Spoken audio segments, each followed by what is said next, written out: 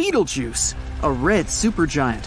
This ball of boiling plasma is one of the largest stars in our galaxy and one of the brightest. It's about 500 times larger than the Sun. But Betelgeuse is pulsating, getting bigger and smaller. At its peak, it becomes 800 times its average size.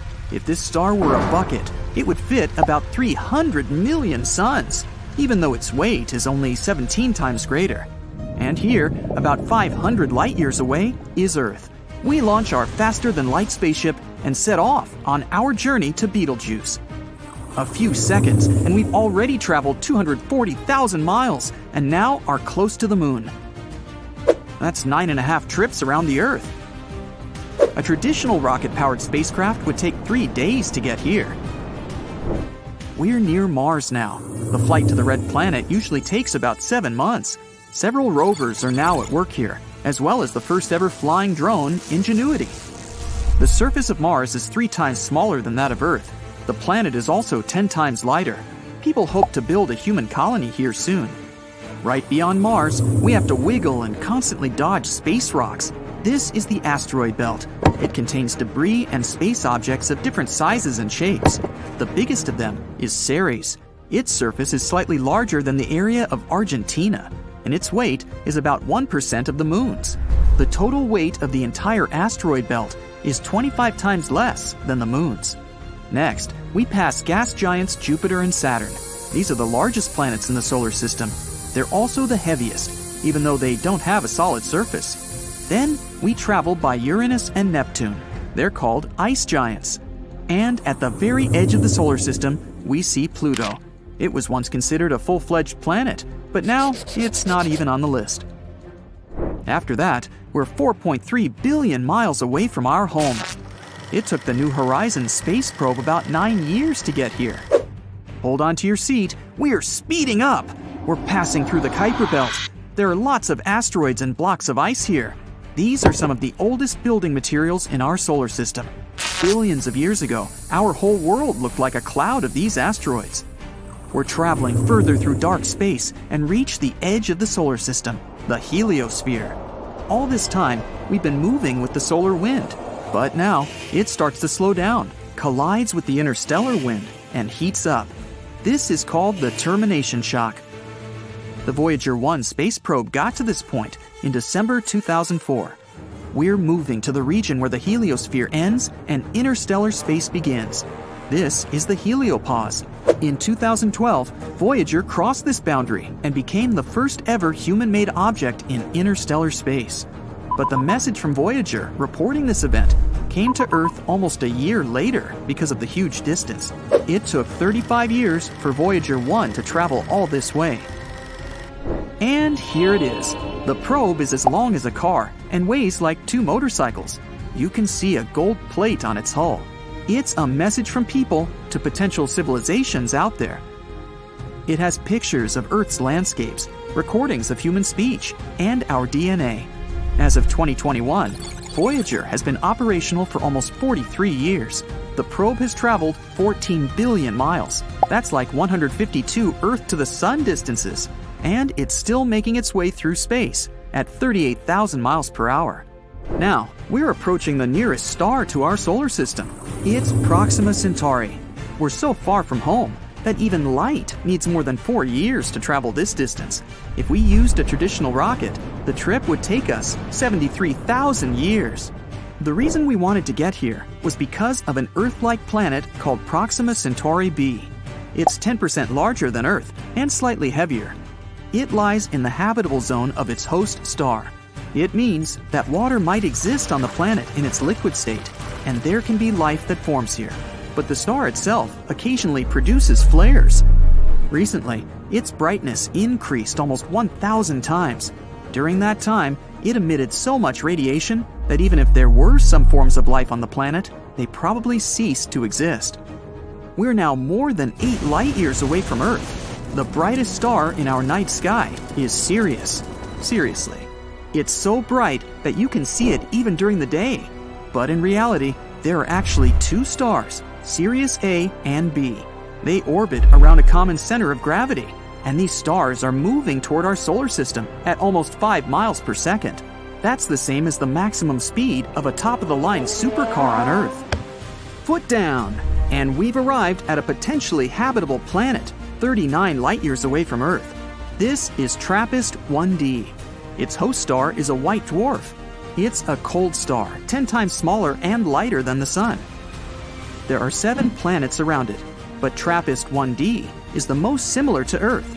It's only 30% smaller and 3 times lighter, but it has a rocky surface and the temperature here is 48 degrees Fahrenheit.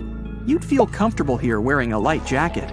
There might be an atmosphere, mountains, seas, and oceans here, which means this planet might be suitable for a human colony. But it would take about 677,000 years to get here using traditional rockets. And here's our main goal, Betelgeuse. It'd take nearly 8.7 million years to travel here from Earth in a current-day spacecraft. This star is so big that our ship looks like a grain of sand on a giant beach. We have to jump back in time to find out what happened to this star. First, there was a beautiful nebula. It's a cloud of multicolored space dust and debris.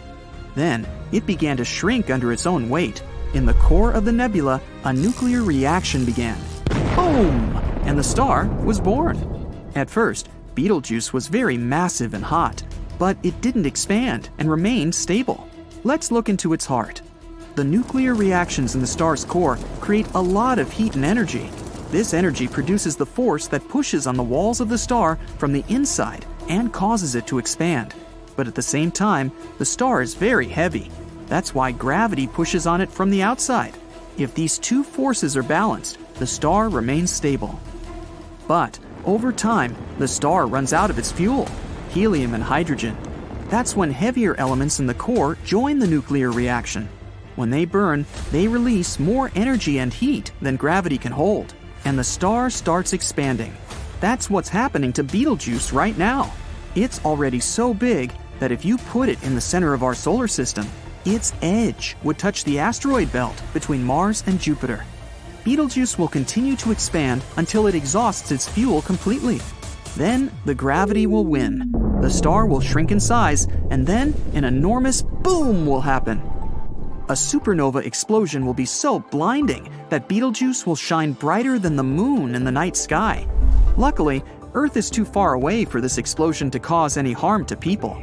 A strong stream of matter that will be ejected from the explosion site won't reach the solar system until 6 million years later. Even so, the solar wind will stop this flow, so we'll be safe.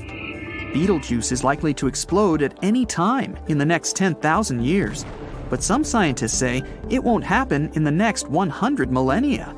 Back to the moment before the explosion of Betelgeuse, there can be another, more interesting scenario. Gravity might compress the massive core of the star with such force that a black hole will appear in its place. Black holes are the heaviest objects in the universe. They have incredible gravitational force. Even light can't escape their gravitational trap. The Betelgeuse black hole will begin feeding on cosmic dust and whatever is left of the star. All this debris and light from other stars will get frozen near the event horizon of the growing black hole. For the first time in history, we'll be able to watch the birth of this mysterious object. But in reality, Betelgeuse is too light to become a black hole. Most likely, after the explosion, it'll turn into a white dwarf that will gradually fade until it becomes invisible. A recent study claims that the moon has a tail, and every month it wraps around our planet like a scarf.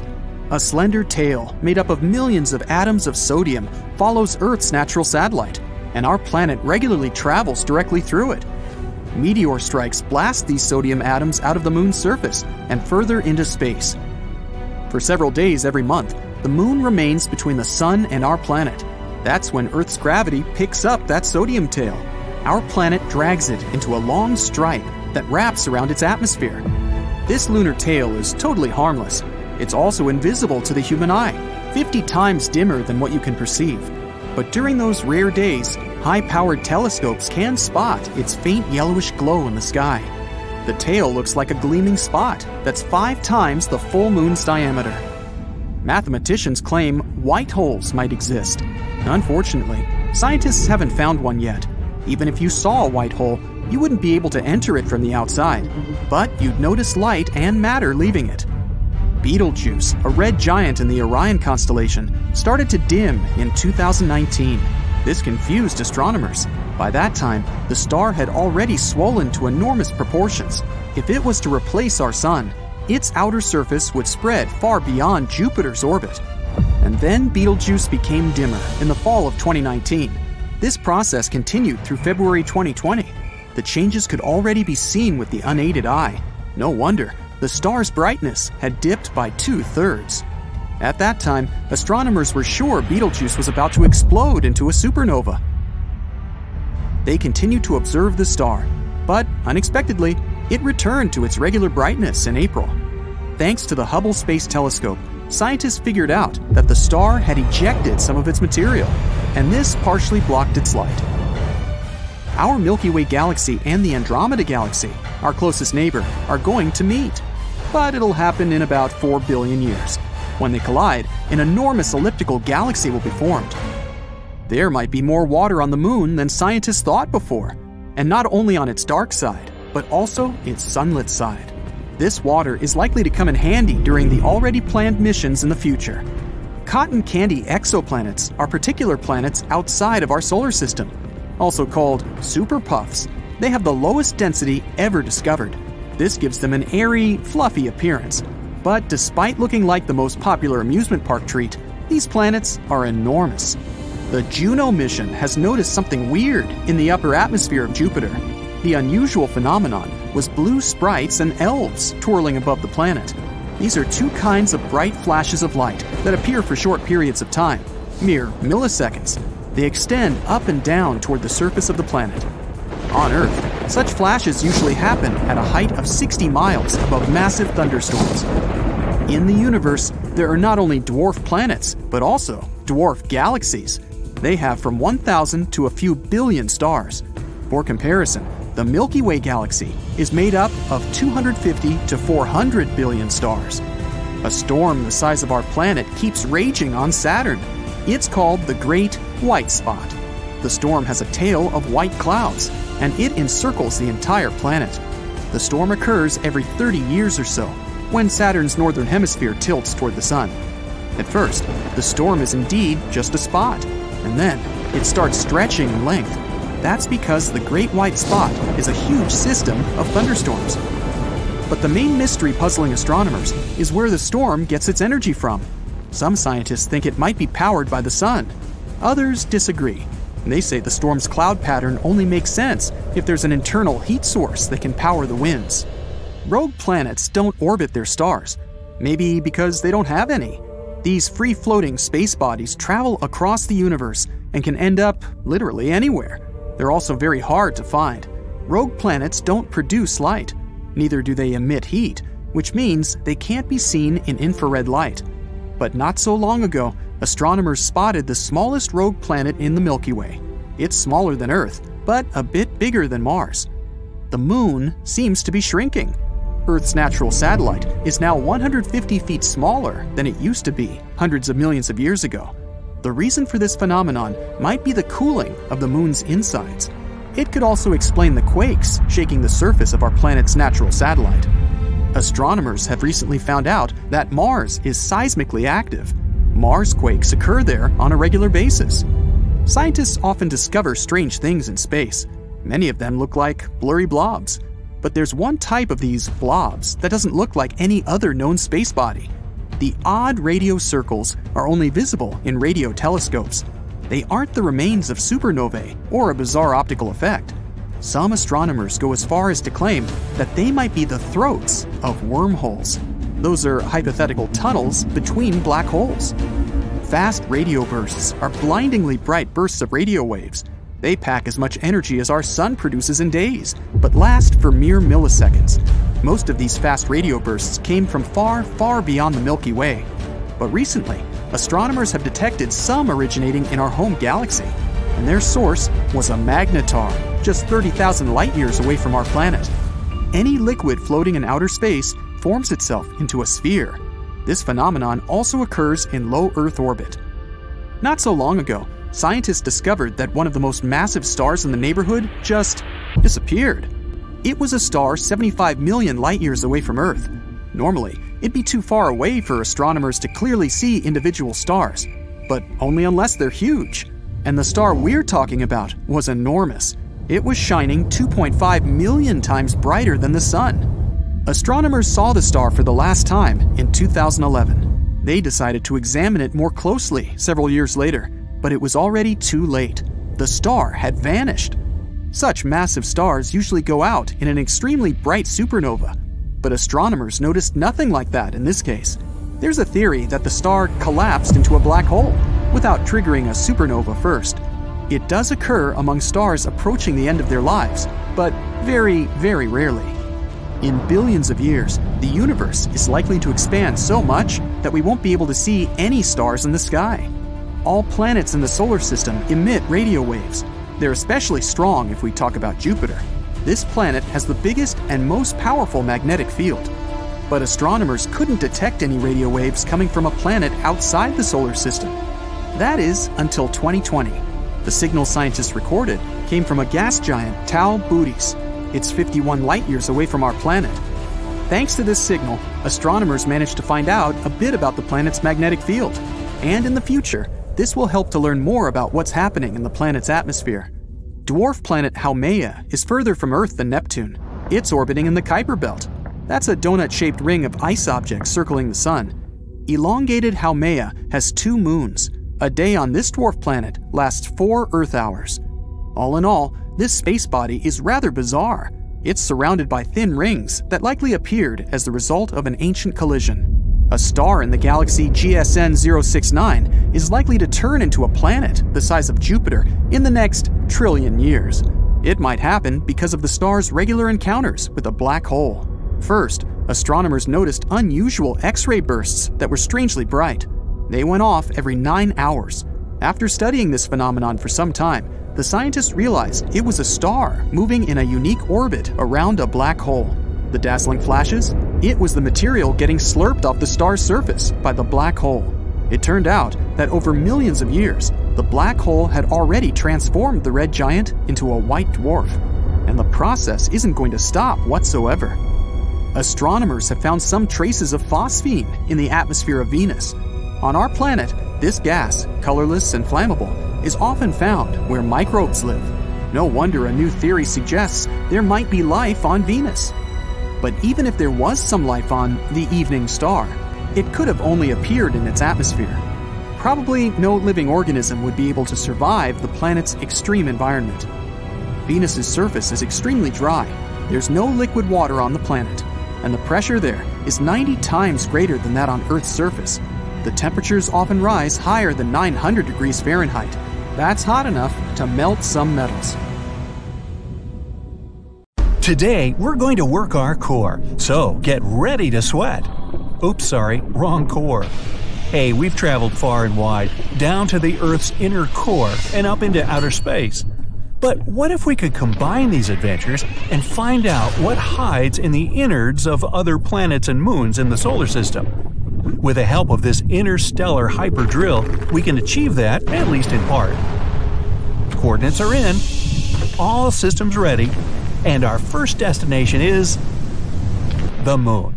Our moon, in fact. We land on its gray and desolate surface under the black sky. No blue here because there's very little atmosphere to disperse the light. The drill starts working, and we first go through the outer layer of the moon, the crust, just like on Earth. We're on the sunny side, so the thickness of this layer is only 43 miles. But were we to land on the dark side, it would be more than twice as thick. The moon is a rocky body, so its crust is largely made of silicon, iron, aluminum, calcium, oxygen, and magnesium, with much smaller amounts of other elements. Further down, we find the mantle, and it's a long and tedious journey through. This layer is about 850 miles thick. It gets hotter as we go deeper, finding composite minerals, pyroxene and olivine. They're made of iron, silicon, oxygen, and magnesium in different proportions. Finally, we break through the hard layers and into the semi-molten outer core. Another journey of about 93 miles ahead through this scalding swamp. And we dive into the iron ocean of the liquid core shell. It's nearly 60 miles thick, and the molten metal threatens to evaporate us. But this drill was made to sustain an extremely heavy onslaught. And that's how we finally come to a sudden halt.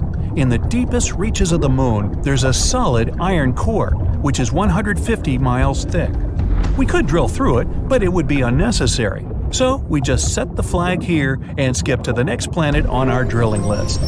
And it's Mercury. It was hot deep inside the moon, but on the surface of the smallest planet in the system, it's even hotter. That's because it's so close to the sun, of course.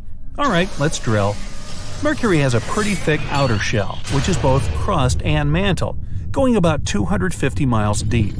Not the most fascinating journey, it's not unlike the Earth in many respects. But then, the drill stops, ramming into a solid metal wall. It's Mercury's core, which has a diameter of over 2,500 miles. It takes up to 85% of the planet's overall diameter. No use trying to drill through this one. It's fully metal and extremely dense. Skipping to the next planet, and we're on Mars now. Oh look, it's sunset here, and the sun is making the sky hazy blue. But you know the drill. I mean, we're here to drill, so that's what we do. Mars's crust is quite thin compared to Earth's, just 6 to 30 miles deep. Its composition is much the same though: iron, aluminum, calcium, potassium, and magnesium. That's one of the reasons why humans are looking to colonize the red planet one day. It's very similar to our own. We're very quick to drill through the first layer, and the second one, the mantle, is now upon us. It's a hard and rocky layer about 1,100 miles thick. Thanks to its size, Mars isn't seismically active any longer. There's simply no magma boiling close underneath the surface of the planet, making it silent and docile. It's a long dig, but we finally come to a screeching halt, bumping into the core. A ball of iron, nickel, and sulfur with a diameter of 2,000 to 2,600 miles. This core is bigger than that of Mercury, but the planet itself is larger too, so it figures. Okay then, our next stop is even more interesting, because it's Jupiter. This gas giant has a mass twice that of all the other planets in the solar system combined. And we landed right in the middle of an ocean.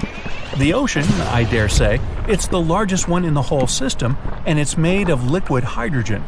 The drill goes smoothly through the surface of the planet because there's no rock or hard metal here, only gas and liquid. But the shaking, yikes! The pressure on this planet is more than just huge, it's unimaginable. The drill is barely able to withstand it, and as it's going deeper, the pressure's becoming higher too. We've reached Jupiter's core, and it's nearly too much to bear. The temperature here is about 90,000 degrees Fahrenheit, and the core itself is not solid but liquid as well, kept together by the immense pressure from all sides. The drill starts to rattle. Bad sign. Let's get out of here before it breaks. Whew! No winds, no pressure, no heat. All around us is a vast icy wasteland, crisscrossed by ridges and reddish bands. It's Europa, one of Jupiter's most promising moons. As we drill through the ice, let me explain. Europa is one of the candidates to have extraterrestrial life in the solar system, and it can be found right beneath the icy shell through which we're now digging. It's only 10 to 15 miles thick, while down below is an enormous saltwater ocean, twice bigger than all of Earth's oceans combined. The deepest point on Earth is Challenger Deep, and it's a bit over 6 miles down. The ocean on Europa, on the other hand, can be up to 100 miles deep. Who knows what can be lurking in that deep, dark sea? Anyway, we travel fast through the water and finally reach the bottom of the ocean. The mantle starts here, and it's made of rock, just like on Earth. And not much deeper in, we find the metal core of the moon. Europa is a little smaller than Earth's moon, so it's no surprise we reach its center pretty fast. Okay, skip drive on. Let's go further. Oh, I'd rather we drill in as fast as we can. Just look around, it's blazing here. We're definitely on Io, another moon of Jupiter, and the most volcanically active world in the solar system. Look, that volcano is twice the size of Everest, and it's erupting right now. Thankfully, we're under Io's surface already, but that's not to say we're safe. It's all molten down here too, mostly yellow and brownish hue, due to the huge amounts of sulfur. The stench must be horrible. Anyway, the most peculiar feature is that both inside and outside, everything's always on the move on Io. Jupiter and its other moons create tremendous tidal forces, making the surface of Io swell over 300 feet up and down. Like the largest tsunamis on Earth, only here it's not water but rock. The deeper we go, the calmer it gets though, until we're finally at the iron core. It's still hot here, but at least there's no shaking and swelling like above. Let's put up another flag and go to the next point. And that would be Saturn, the second largest planet of the solar system and the one best known for its spectacular rings. Not the only one to have them at all, mind you, but we'll get to it. Now, as you've surely noticed, our drill is simply falling down through the gaseous hydrogen and helium, making up most of the planet's surface and atmosphere.